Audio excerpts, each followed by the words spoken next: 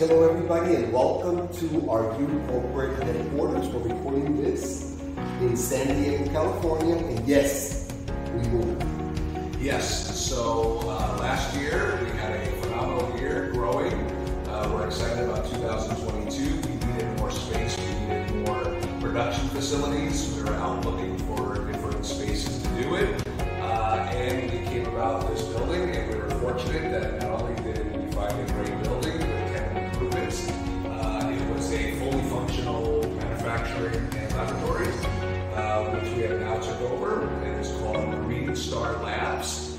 We took over January 3rd, and we will be able to make all of our products and new products for some of our joint ventures and our Real Stuff brands and Cheech and Chong and Rick Ross products. Yes. All products that can go into our kiosks. Yes. So right now we are moving into this 50,000 plus thousand square foot facility.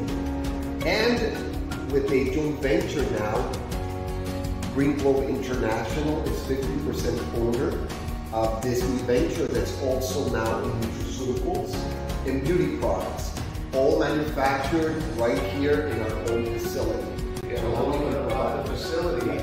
It's centrally located in San Diego, right off the 15, right near the airport, the small airport that we have here. Also, it's certified organic, it's GMP, and very soon we will have an NSF audit. It's spectacular.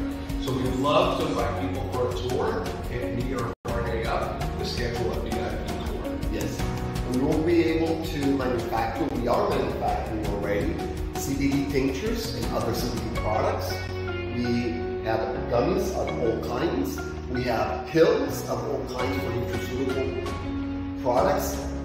Every type of vitamin that you can imagine, nutritional supplement, meal enhancement, energy. We have space for our new Stick It brand that we're going to be launching. We also have a beauty lab and manufacturing facility for beauty products, all under one roof. So now, Green Globe International is fulfilling its goal of bringing fast-moving consumer goods products, including nutritional supplements and beauty products to market.